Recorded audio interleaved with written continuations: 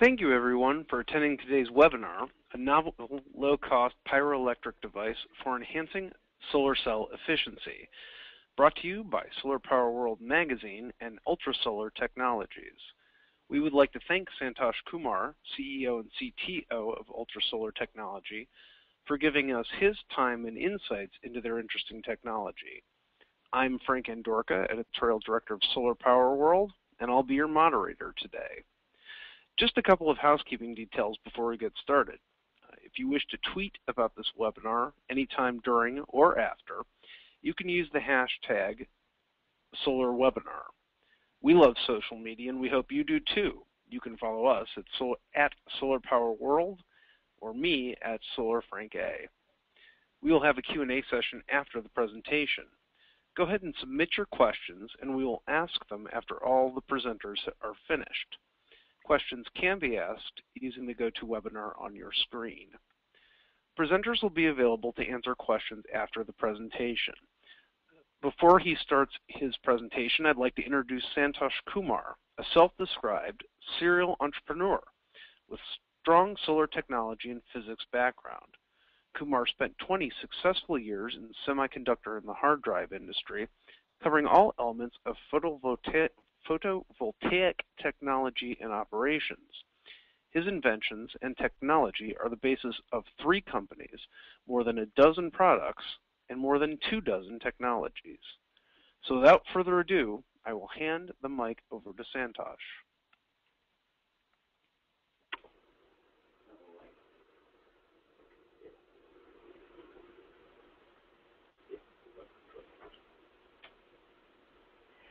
Thanks, Frank. Do I have a control? Yeah.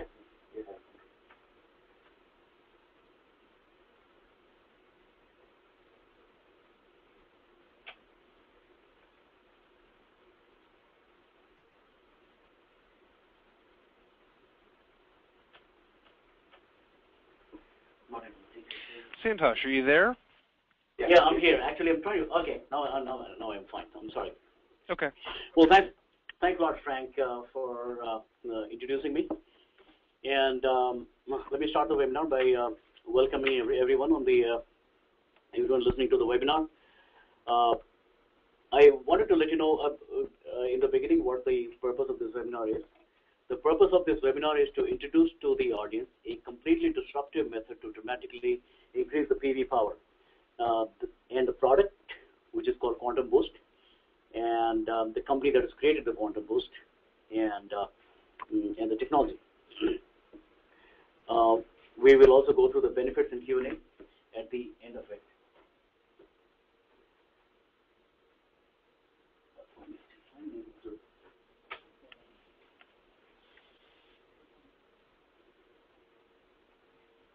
I'm trying to put Santosh, if you go ahead and click on the slide, that will start the presentation, and then from then on you can use whatever. All right, thank you.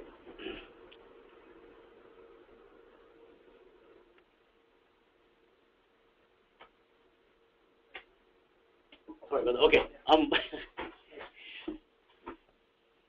We're on now. So let me start with the mission statement. At this moment, we are the only company that has a true efficiency enhancing technology. We do it at a fraction of cost, and pyroelectricity is our enabling science and technology. Our mission is to be the leader in low-cost PV power enhancement using our technology.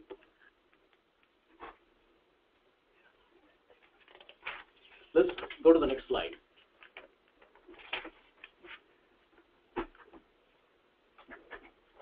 This slide is talking about how the inventions occur. All technology has to be discovered, adapted, evolved, and accepted to continue to advance forward. The cycle speed is determined by the discovery of new technology, their adoption rate, and penetration or acceptance, and support in the marketplace. This slide describes at a high level a model to predict the next stage in the life cycle of an innovation and the speed at which it will go to the next stage.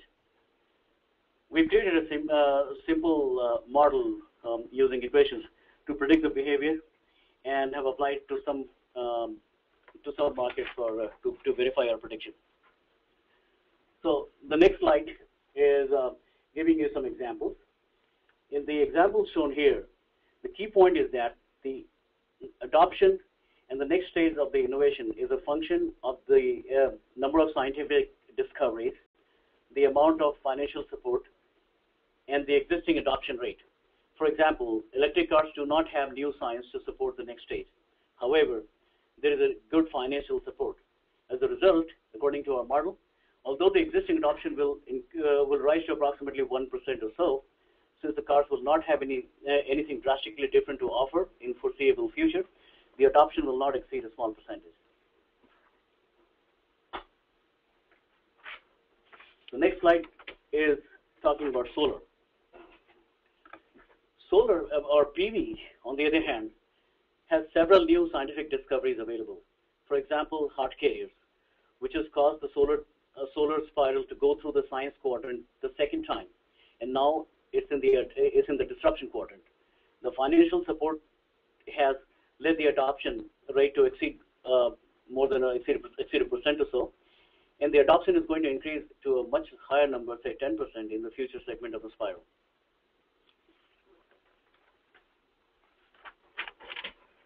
Next slide is talking about the cost efficiency of the PV technology. If you look at the solar cell technology historically, the solar cell technology is in its third stage of development. The first stage was when the technology was first productized and the first solar cell was made, and it was too expensive for adoption. It only involved crystalline silicon or compound semiconductors. Then was the second stage. We are currently in the second stage. And this stage is when the market felt that there was a need for this technology.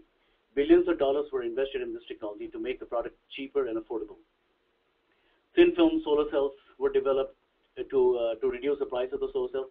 So this stage is primarily about cost reduction to compete with the grid electricity cost.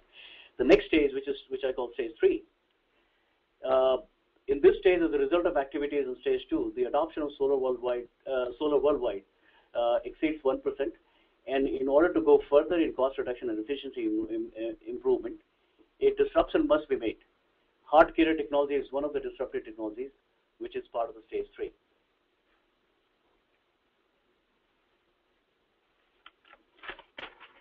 Next slide. In the next two slides, this slide and the next slide, we're going to compare working on PV efficiency enhancement in the upstream and downstream areas of the solar chain. So as shown in the previous slide, solar adoption rate has increased from a really small number to close to 1% due to cost reduction. Solar needs to be substantially cheaper than the incumbent for a much higher adoption rate, say 10%. An evolutionary approach of a new product every 18 months is not going to meet the requirement for 10% adoption. Therefore, disruptive technologies such as hot carriers, solar cells are being worked on. However, these technologies are at least 5 years away from the first use in a product. Additionally, it requires greater than $100 million dollars investment to make any substantial changes to incorporate a disruptive method to the upstream solar cell technology.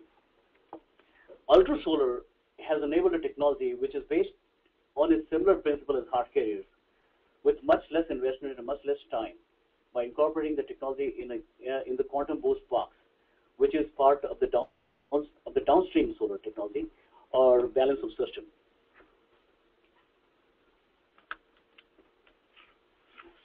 The next slide, we are going to talk about the downstream.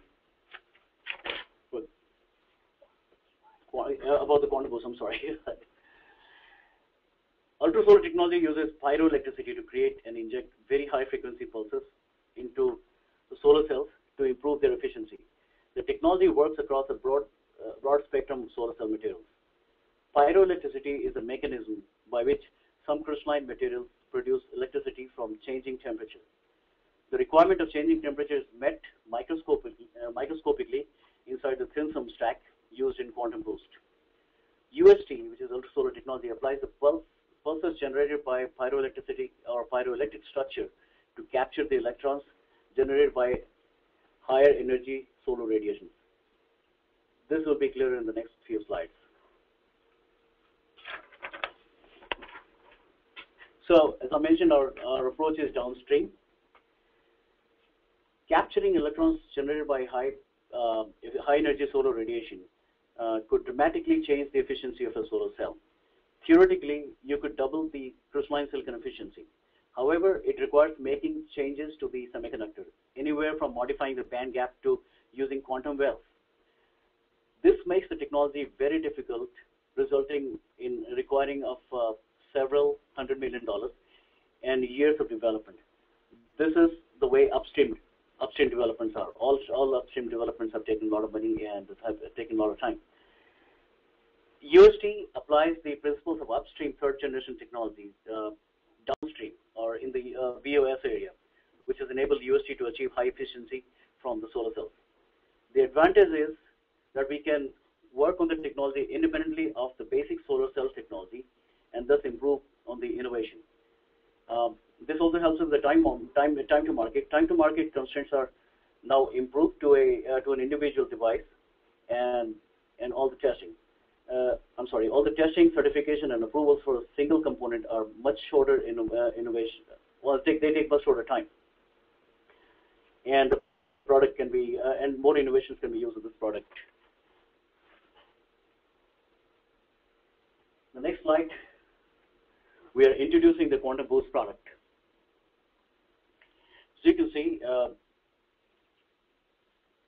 there on the left hand side we're introducing the Quantum Boost box, and on the right hand side how it is used in the system. The current Quantum Boost device is tailored to light commercial and residential systems only. The technology is designed to fit between the panels and the inverter. It is designed to go within 100 feet of the string, and the impact on the system is to increase the DC current into the inverter. There is a negligible chance to the there's a negligible change to the input voltage.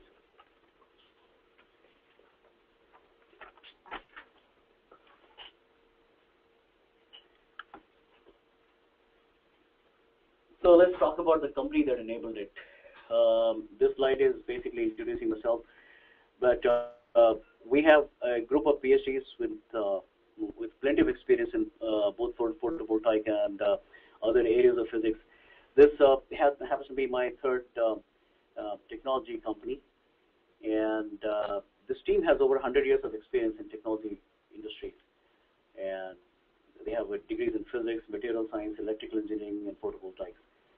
So it actually takes that much of scientific power to create something like this. Let's talk about this company a little bit. The company was founded in 2009. We have our headquarters in Santa Clara. Though the company has been in existence since 2009, we shipped beta product in Q4 2012. A unique chemistry of venture capital, angel investment, and tier one balance of system companies make up the upper solar ecosystem. Today, this unique collection of talent has developed a technology where only 5 to 6 people in the whole world have expert knowledge of it, and UltraSolar has worked with all of them to bring this breakthrough to market.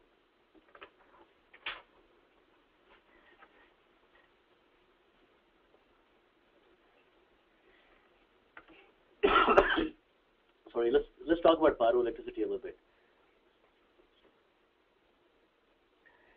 So the question on everyone's mind is, why use pyroelectricity? The answer is simple. The unique characteristics of this technology allow us to create an electric field based upon a continuous temperature change that will generate pulses at very high amplitude and frequency. Because we're not using conventional electric circuits, the power consumption is very low, and it's almost negligible. The device works in ambient temperature from minus 12 degrees C to plus 20 degrees C, and as a result, we can operate in a standard work environment.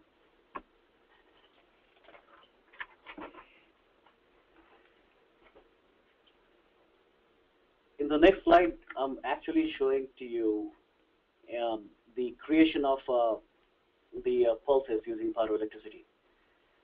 So the way we generate high-frequency pulses from pyroelectric films is by creating standing thermal waves inside the film in a design very similar to etalons. If you're familiar with optics technology, they use a lot of etalons. This picture here is basically a simulation of high-frequency pulses we can generate.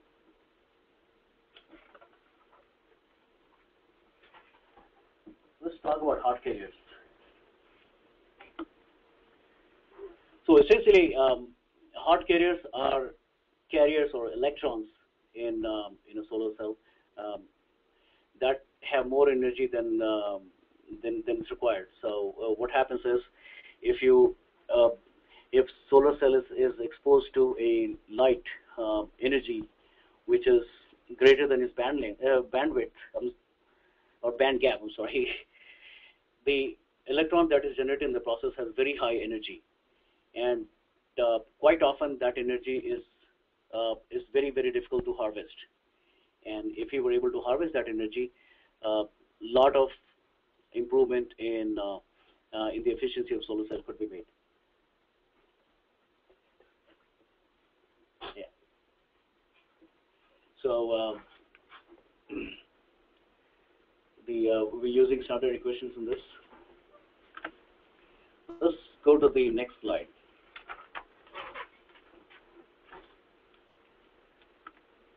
So as I mentioned in the previous slide, the hot electrons are electrons with very high energy.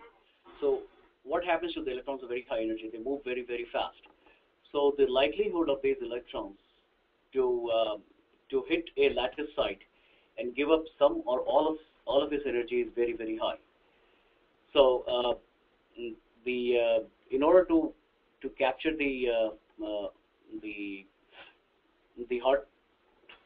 capture the energy from this side of the spectrum, the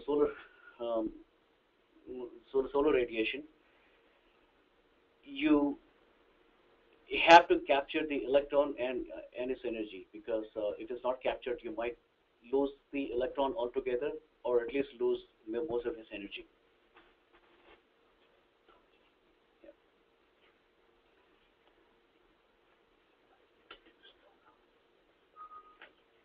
Okay. In this slide, as you can see, the electron is hitting a lattice and converting the energy, the extra energy, into phonon. So let me briefly talk about phonon in the next slide. So greater discussion of phonon is outside the scope of this webinar, but I want to briefly discuss about that. Phonons are essentially vibration waves or mechanical waves inside the crystal. Phonons play an important role in harvesting the excess hot carriers in the lattice, mainly because phonons can be used to increase the lifetime of hot excitons. The way it is used in many cases is in order to prevent an electron from going and hitting a lattice site, you inject phonons, and that phonon interacts with electrons and prevents it from hitting a lattice site. So phonon becomes important. Phonon is also important because the transfer of electrons from a valence band to a conduction band in silicon includes phonons, as you will see in the next slide. This is a picture, approximate drawing, or not even approximate. This is a cartoon bit, pretty much, of a silicon band. The top of the valence, the green line is the conduction band, and the red line is the valence band. As you can see, the bottom of the conduction band is not aligned with the top of the valence band, and in the band-to-band transition, the the momentum must be conserved. Therefore, a phonon has to interact, or a phonon has to supply the additional energy to conserve the momentum in this in silicon band-to-band transition. Therefore, in silicon, the energy, the additional electrons are not generated to the surface. The light has to go a little bit inside the surface in order to generate the electrons.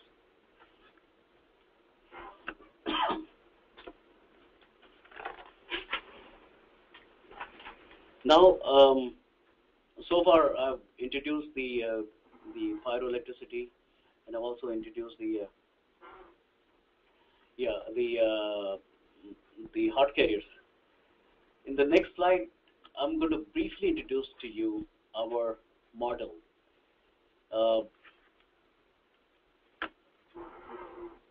What we do is we apply high-frequency pulses generated by pyroelectric structure that we have inside our quantum boost box to the solar cell. And this is basically a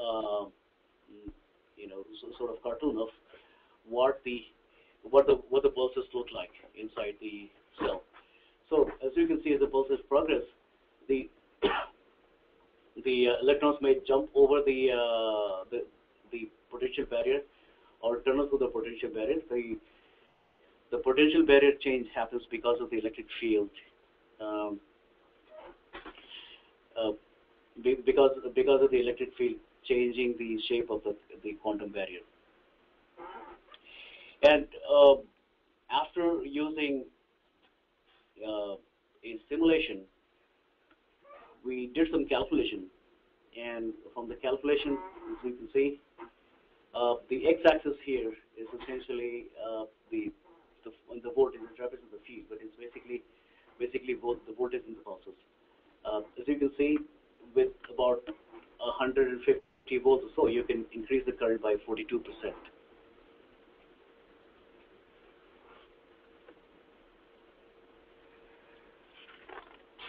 So,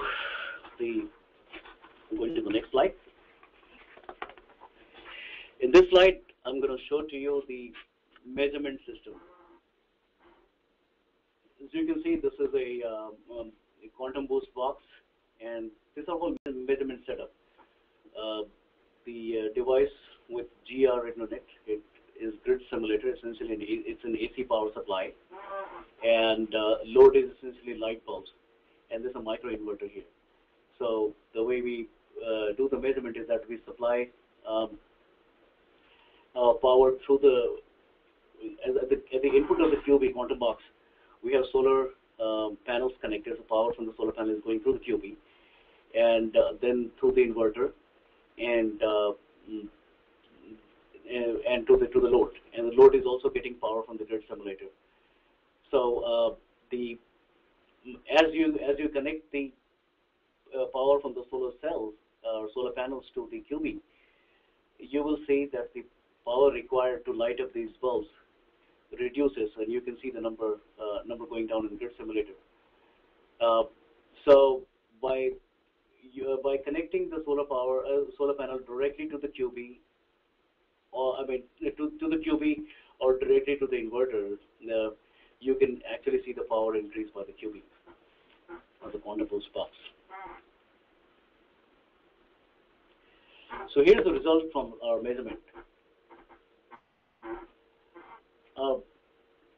You can see that the inclusion of the QB in the quantum boost in the circuit, or the solar panel connected to the quantum box and quantum boost box connected to the inverter, it gives you an additional power of 27.6%.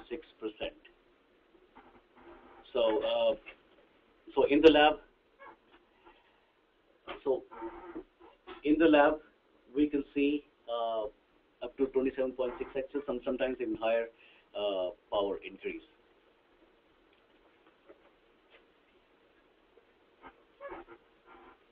So I wanted to mention to you that we also see, this was a lab test, but we also see this thing in real system. In our company, we have 18 kilowatts of solar power available.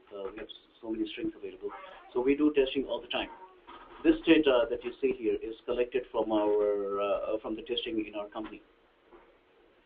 The red line is power from a string that is connected to the QB, and blue line is from a string that is not connected to QB, but they're exactly the same. Otherwise, besides connection to QB, the strings are exactly the same. You can see the power change, the difference in power between the two strings because of the inclusion of the QB. The kinks on the blue line on the right hand side is because of a mechanism that is outside the scope of this webinar. But if you send us if you send us a question directly, we will be able to answer the question later.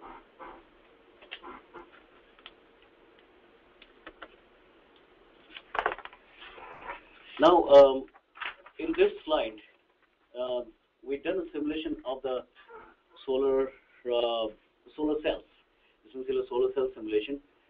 As you can see, if the additional carriers, we have additional 10 to the 16 carriers or electrons per square centimeter, the efficiency increase could be as high as 55%, or the efficiency could be as high as 55%. I'm sorry. Is 55 milliamp per square centimeter current. In the normal case, you don't exceed more than 39 or 36 milliamp per square centimeter. So there is so much of increase possible if additional carriers were available.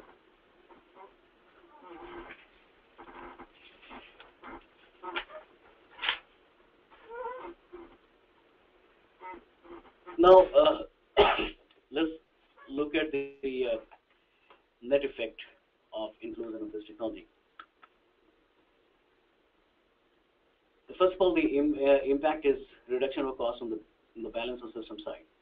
In order to maintain the minimum power requirement while the array performance declines every year, the EPCs oversize the array with the BOS components by 5% or 10%.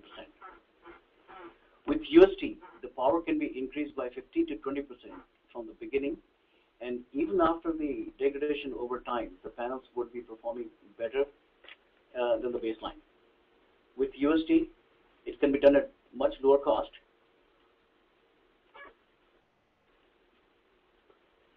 And there will be a dramatic increase in decrease in the cost per watt.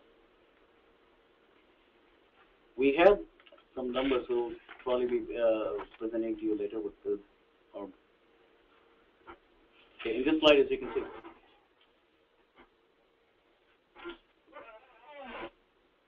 the system cost is lowered by additional materials needed to oversize through the equipment needed to be maintained. As a result, improving the whole value chain of solar installation.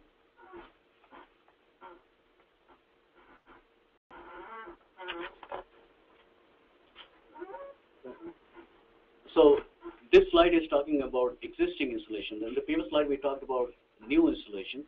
Let's talk about the existing installation. So as you know, this severe degradation in solar power from year to year, year over year. In the first year, you see very high amount of degradation. Next few years, it is lower, but about 10 years or so, you see a good 7-8% degradation. So if there is a solar installation that has module degradation, then that is faster than predicted, or is already below the PPA rating, quantum boost will increase the output of those modules from wherever they are today by 20%. So it is a valuable asset to add to the system even after 10 years of production in a solar system, depending upon the output of panels in production.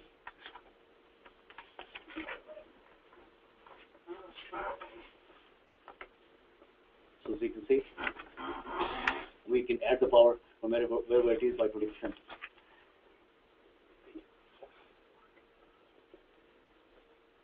Yeah, the solar market in this slide, we're talking about the U.S. solar market, and it's driven by two things, as you can see: compliance market, a voluntary market. But the end result is that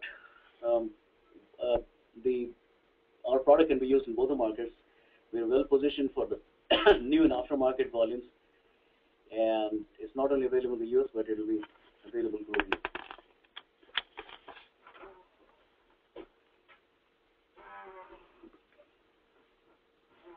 So in the next slide, we are talking about market positioning.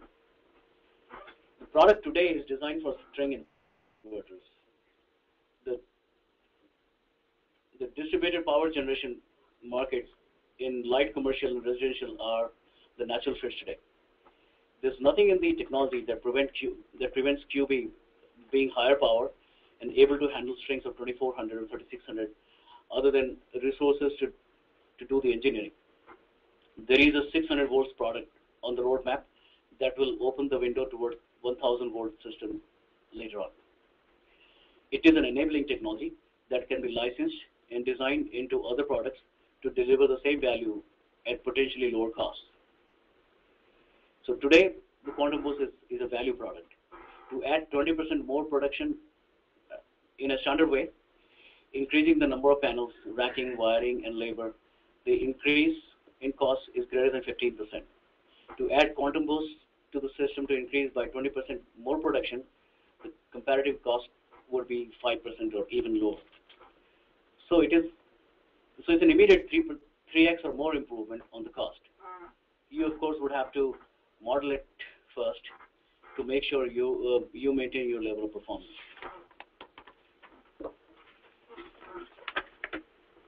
We talk about competitive landscape in the next slide. There is no direct competition right now. There is no other company that can increase the power of the solar cell. Most of the technologies that are available, they do optimizing of the power in the string. So, but if we have to think about who the competitors are, we can look at some indirect competition. So let's look at DC to DC power. It only recovers lost power. So, as I said, we have no direct competitors right now. There are no other pyroelectric products that do what we do in the market, or there's no other product that does what we do in the market. This product is not a string optimizer. It is not dependent upon bright sunlight only, and it has characteristics that go beyond just increasing the power coming out of the solar panel. As I mentioned earlier, there are technologies coming that will use the same principles you've been introduced to today, but it will be a lot more costly, and it will take a lot more time before you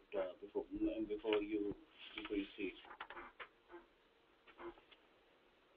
So, in summary, Quantum Boost can lower the overall balance of system balances and costs essentially in an installation, recover the value in an existing system. It is a true disruptive technology.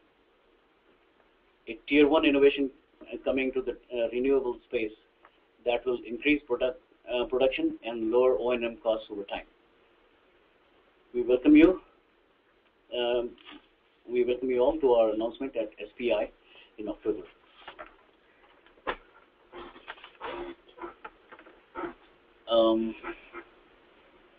We understand this new revolutionary technology has generated a lot of questions.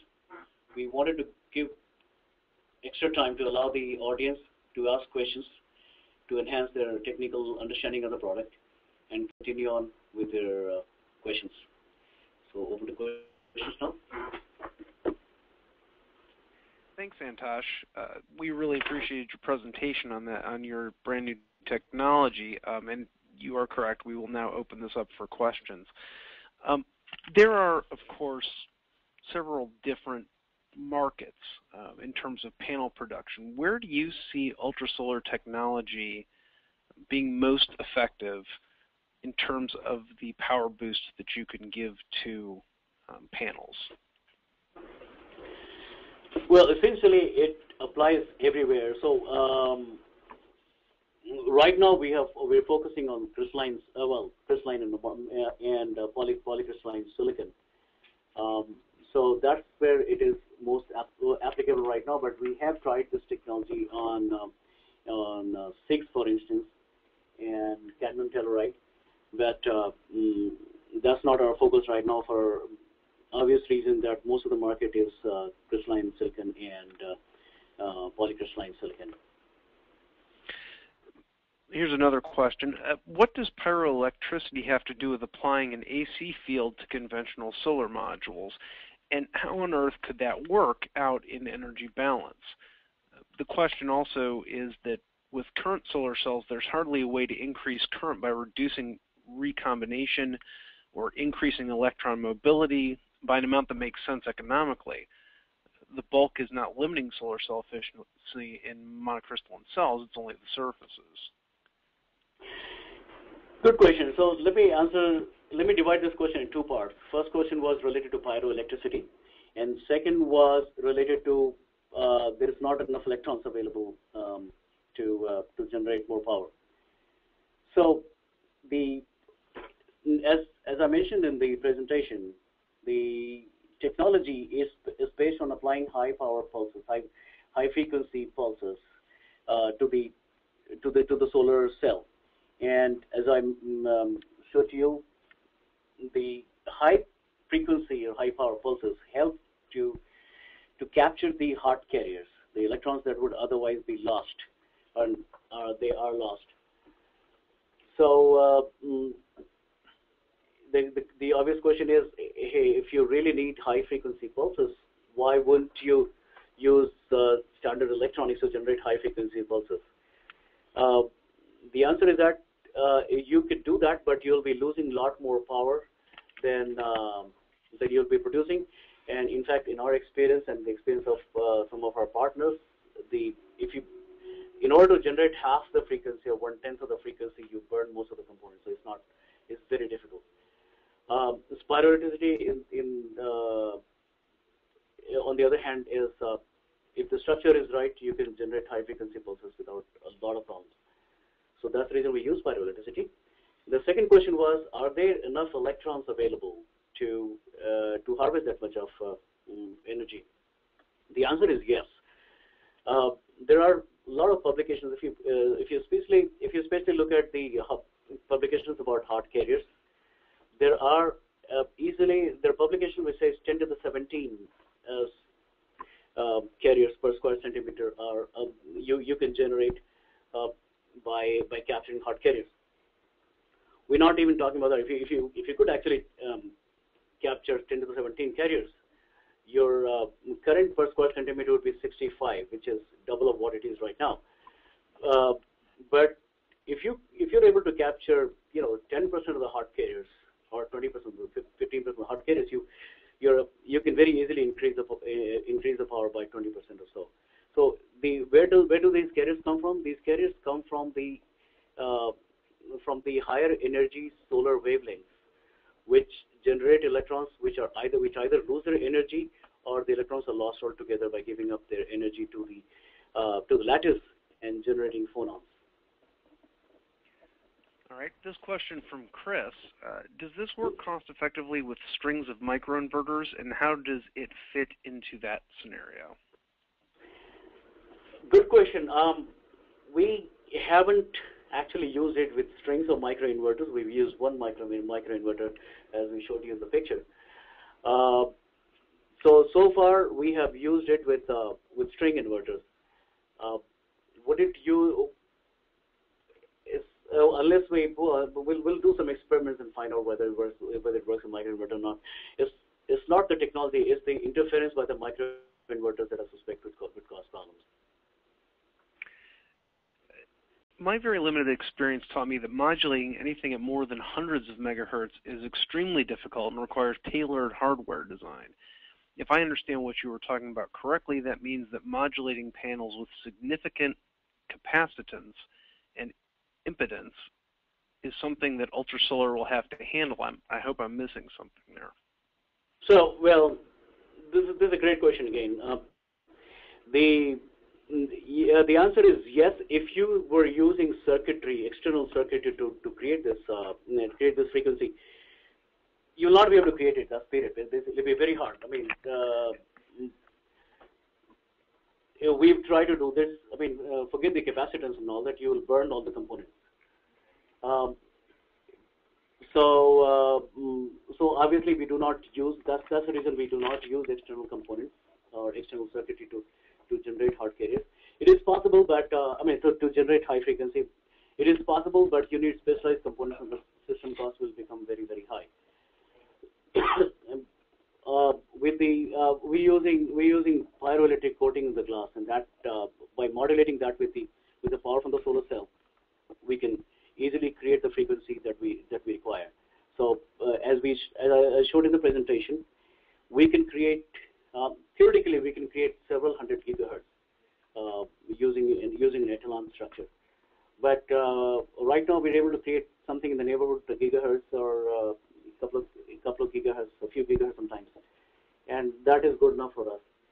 So the short answer to your question is we do not use external circuitry to create high frequency pulses, and that's why we're using pyroelectricity.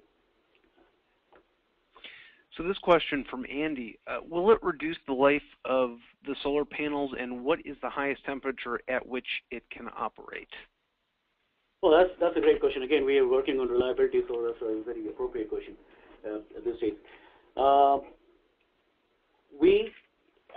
From our limited testing, reliability testing, we've gone to 500 hours without any problem, without any degradation in the solar in the efficiency of the solar cells. Let me also mention to you that because the way this technology works, it might actually solve a reliability problem of these solar panels, which is PID, because it includes the PID is generated because of the charge that's accumulated on the solar panel, and we are using opposite charges in an indirect way. So in our experience, we've actually reduced, if not solved altogether, PID problems on our panel. So short question again, short answer again, we do not see any reliability issues, any degradation, and that is probably because we know how much power, how much voltage do we need to how much voltage do we need to have in the pulses in order not to degrade the solar panels. So Jim Caro asks, can this be used with an impedance optimizer product? Impedance optimizer.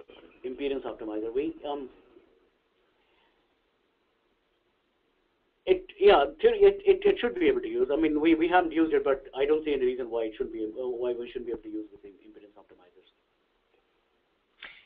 Will this work with the Solar Edge optimizer inverter system? Clark wants to know.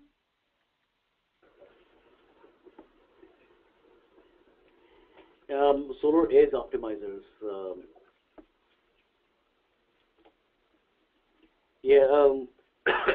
I mean, our obvious question is why would you use Solar Edge along with this? But I don't see a reason why it wouldn't work, because this effect is independent of all the other what all the other optimizers are trying to do. So I would say yes, but I have to admit we haven't done that, so we don't have first-hand experience with that. If your product was used on an old plant, would you need to verify if they need to change the inverter, and how about the current and voltage increases? Good question. We do not increase the voltage, or we do not change the voltage dramatically. So in most of the cases, we've been able to use the same. Actually, in all the cases, we've been able to use the same inverter. We work with SMA, we work with Keiko, we work with Power One, we work with even some Japanese inverters. So we have not had to change anything to the inverter, and primarily because it's the voltage that limits it. And we of course increase current, and most of the inverters are able to handle a lot more current than they're being used for. So, Figure 2 shows some of the supposed pulses that are applied to the solar cell, and I noted that the pulses with 100 nanoseconds and a frequency of 10 megahertz correspond to a steady signal. This seems to be an oversight from making up the numbers. Can you address that? yeah, certainly. First of all, 10 megahertz is not a steady signal. You can see 10 megahertz quite easily on any oscilloscope, and we have shown 10 megahertz. We did not show the real. We did not want to reveal the real, real signals in a publication like this. But our signals are actually a lot higher frequency than what was shown in the paper. So the question is that it's not steady. I mean, the answer is that it's not a steady signal. It is it's a high frequency signal. You can easily see high frequency gigahertz. It's quite easy. It's not too difficult to see high frequency pulses, and it's not. I mean, by steady, I'm assuming the question is whether it is like DC or not. The answer is not. It's not DC. I mean, high frequency is high frequency. In fact, there are specialized fields where people use terahertz signals, or people try to use terahertz signals. I mean, then according to this logic, that would be all DC, and nothing would work with DC. So the answer is it's not DC. It's not steady signal. In fact, we create a specific pattern of the signal, so it's not even steady signal. It's a particular pattern that we need in order to make this technology work.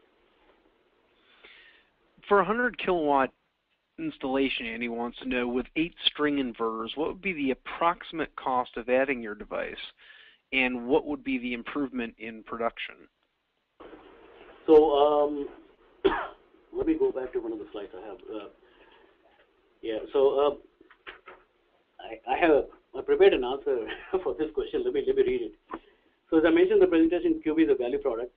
The value is in the cost saving and the increase of power harvested. It will be slightly different for each application. Our research has shown us that at cost level projected in 2016, where we are basing our prices on, we deliver back 3x to 5x value based upon residential installation at $2.20 per watt, and utility scale at $1.80 per watt. Our pricing model will be based on sharing that value component with the system installer or EPC or owner, with less than 50% of that value staying with our solar. Larry wants to know, what is the consumption related to Quantum Boost for each module of PV installed? And he also wants to know, did you evaluate the effect of this new technology versus the Europe electric regulation, and could it be applied to an Italian PV plant?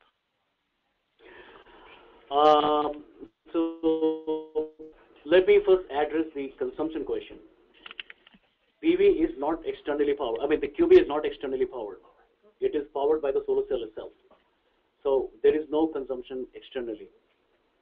And as far as the Italian,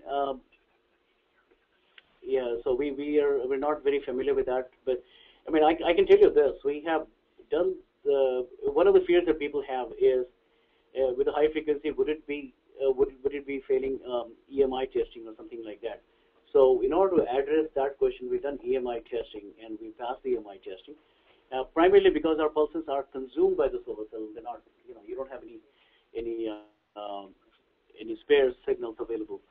Now, as far as the European market is concerned, Italian market is concerned, we haven't done the testing, or we need to actually look at the specifics of the European market to understand that. Sean wants to know, can we use this device with 24 or 48 volt inverters, or can it only work with string inverters? So theoretically, it will work for 24 to 48. So the technology, let me divide this in two parts. One is the technology. The technology will work with anything. So we have, to answer the question, we have worked with 24, 48 watt inverters or volt inverters as well. But The market was for larger inverters or larger string size. That's why we moved to that. The answer is yes, it will work with 2448 volt inverters as well. How does this, Nandu wants to know, how does this affect the NOCT of cells and modules? NOCT. That is, so it should not make any impact to that, but we'll have to look at the specifics to understand that. But from the high level, I can think I don't think it should make any it should impact that. Michael wants to know, will this work with SIGs, i.e. cylinder systems, with the AE 260 kilowatt inverters? Well, so it has worked with SIGs quite well. In fact, in the past, we were working with some SIGs manufacturers. So, yeah, it works with SIGs. In fact, it works with SIGs quite well. We don't know about. We haven't worked with cylinder cells, so we do not know about cylinder, but we work with other SIGs manufacturers. Should not be a problem. Yeah, we have 5 days of continuous testing data from SIGs.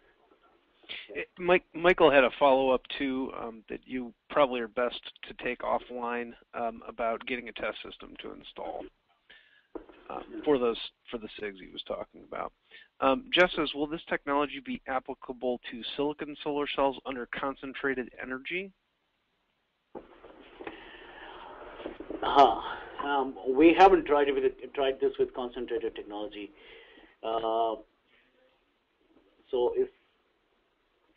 theoretically it should be working, but we haven't tried this technology with concentrated either silicon or gallium arsenide or other cells.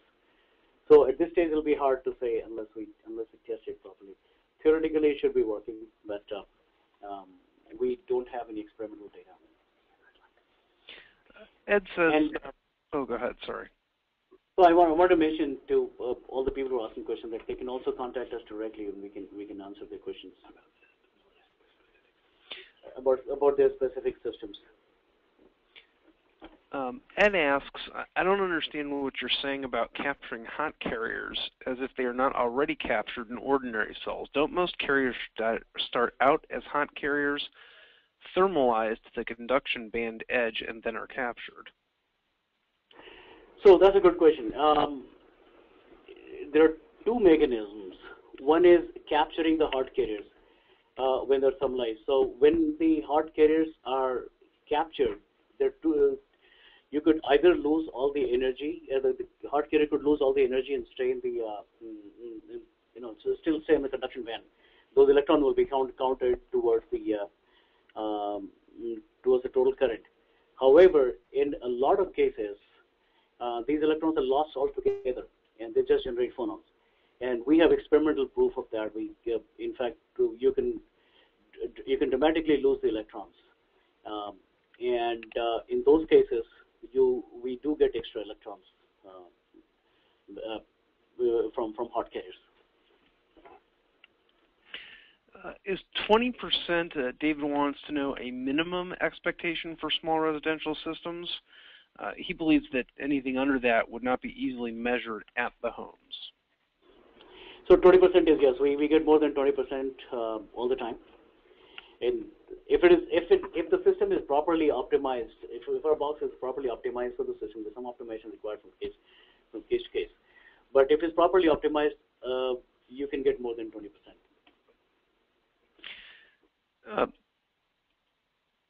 The current produced, is it sine wave or square wave?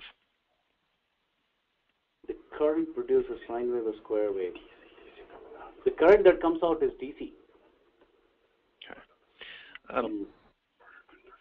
So it's the inverter that converts it. So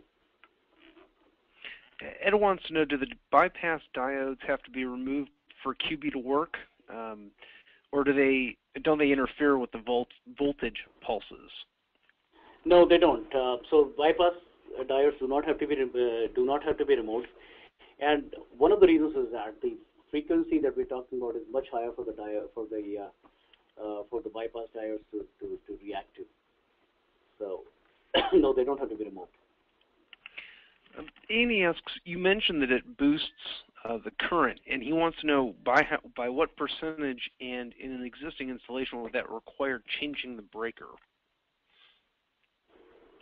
Well, from our experience, we haven't had to change the breaker even once.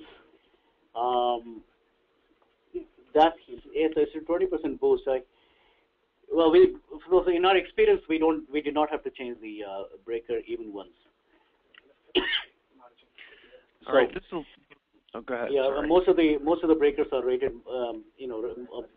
are rated for higher current than they use for anyway.